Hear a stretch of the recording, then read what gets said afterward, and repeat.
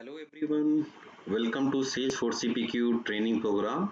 Myself Amol Barnwal. I am going to discuss today what exactly the Salesforce CPQ about. What is Salesforce CPQ? Before proceeding with the Salesforce CPQ, let me introduce myself correctly. Who am I? Myself Amol Barnwal, having 11 years of experience in IT, in which I have 9 plus years of experience in Salesforce as a developer, programmer, as a consultant. I'm also a Salesforce blogger where you can see my blog in amulhead.blogspot.com.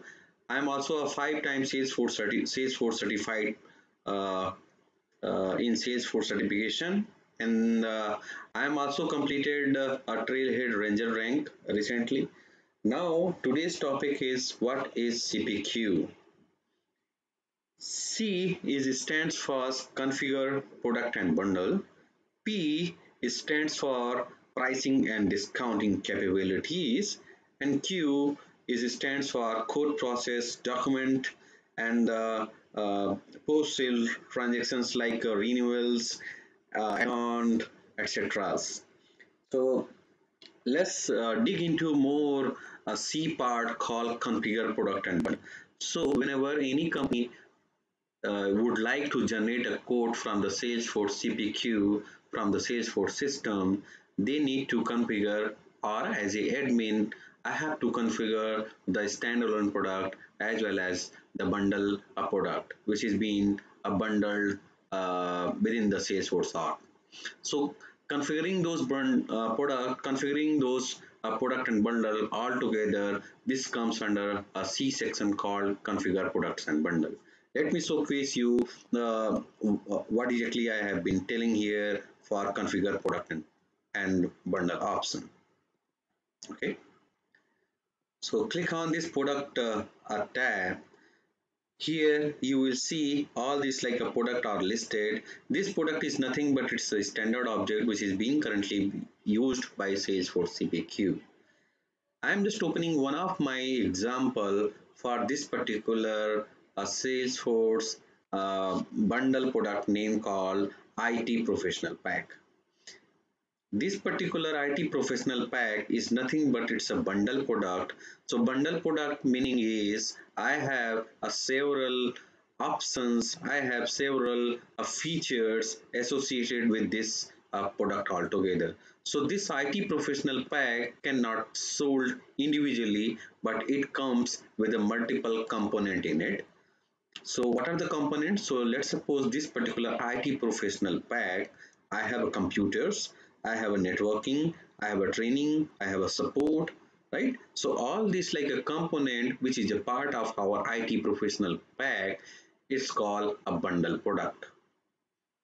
So in Salesforce, as you create a product, you can create a normal product name called IT Professional Pack.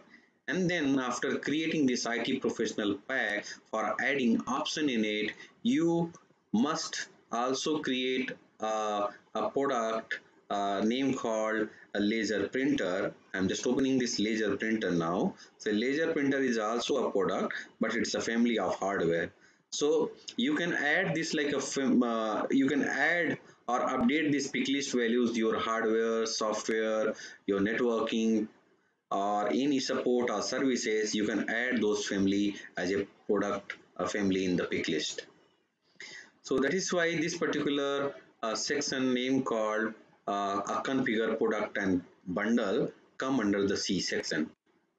Now moving to the another section name called uh, P is stand for pricing and discounting capabilities. Okay.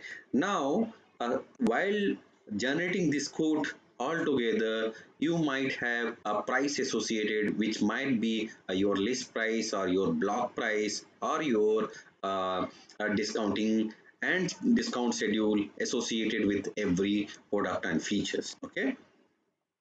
So let me open one of the product and show you how this product price will work altogether. So I'm clicking on the IT professional pack. These are the list of options associated with this particular bundle, and all this like options is being added as a component to it. So let me open this pricing. Let me open one of the code that I have recently created. So here you will see this particular code Q001 has a product name and product code and descriptions, quantity, unit price, as well as the discounting. So this particular unit price or list price, which is being coming from our configuration that we did for this laser printer. So let me open this laser printer product. How we have been getting this 100 as a unit list price for this particular product name called laser printer. So the moment you will click on this a laser printer, so here in this particular product, you have and you have a related list called uh,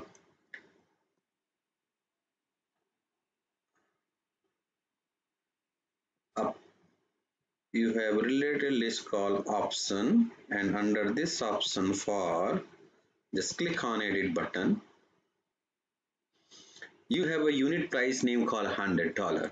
So that is why this particular component is added in our IT professional pack. That is why this particular unit price is coming as $100 for this particular a bundle that we have been configuring in our code part.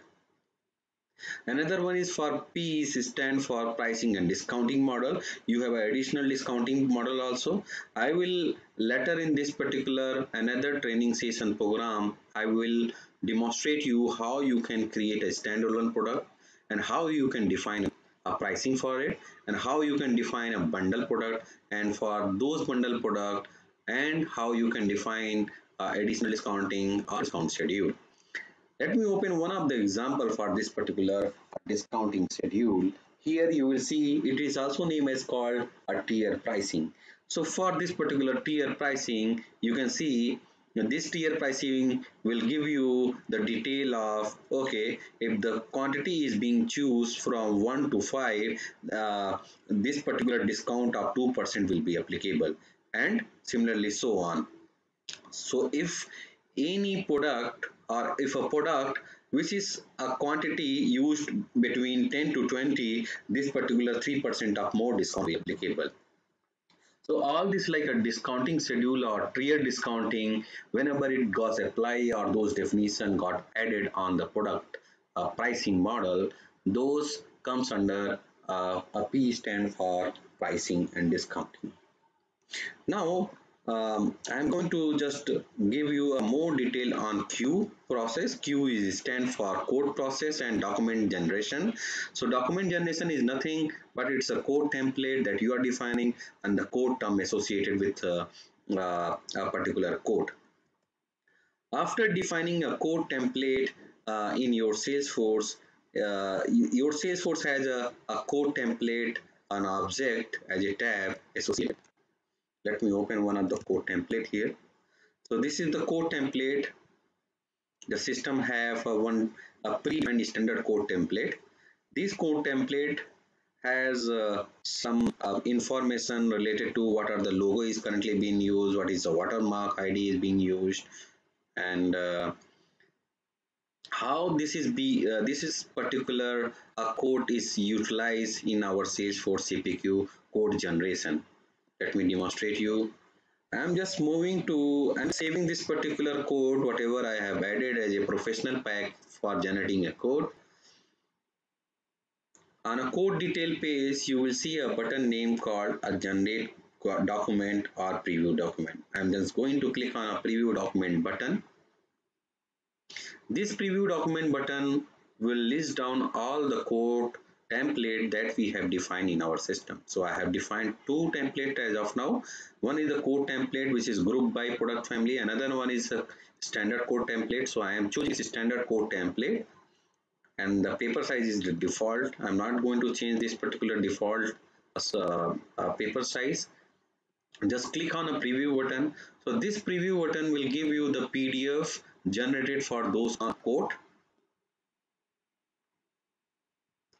So here you can see I have a logo, I have my quote header sections, I have my ship to detail and bill to detail, and what are the product which is added for my IT professional as a bundle, what is actually the pricing I have, and then term and condition and everything.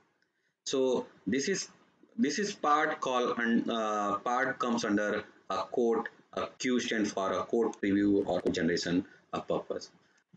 Thank you guys. Hope you like my videos. Hope I will be like next time I have been presenting to another CPQ training program for how to create a product, how you can create a bundle, and then how you can create a, price metrics and discounting schedule and everything. Hope to see you guys again. Thank you.